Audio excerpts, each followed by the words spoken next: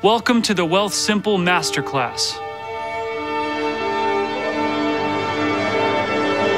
Welcome to the Wealthsimple Masterclass. Yeah. Welcome to the Wealthsimple Masterclass. Come on, Nick. You're about to become an investing genius. Now, if you're watching this, you're at least a little curious about the stock market. Maybe that's because you want to have more money for your retirement or a dream home. And maybe you still want to leave those kids a grand inheritance. Or maybe you realize that saying, I'm buying weed stocks, every time your friends bring up investing is starting to grow old. Now, the stock market is a place where companies like Apple sell tiny pieces of themselves to raise money for all sorts of things. Inventing new products, building new factories, expanding to new countries, or hiring more people. And anyone, you, me, can buy those pieces. So when a company in the stock market makes money, everyone who owns a piece of that company profits too. Are you still wondering how the value of a stock is determined? What those little green and red up and down arrows scrolling across the bottom of financial news programs mean?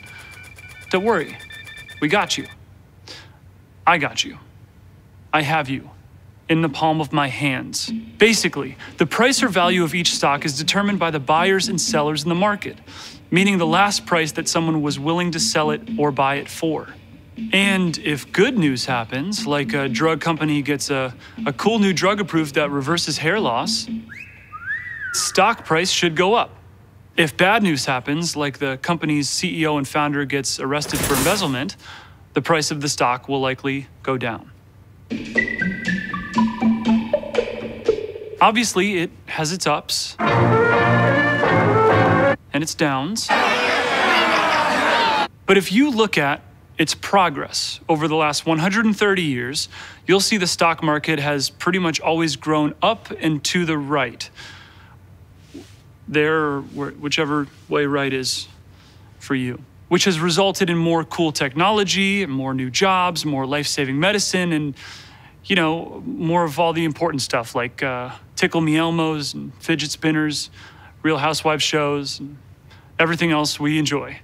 All told, we like to think of the stock market as a reflection of human progress, which means if you think humans will keep inventing, keep making, keep selling, and keep buying things, then the stock market might be a good thing for you to invest in. Come on, stay with it. This is your masterclass, man. Stay with it.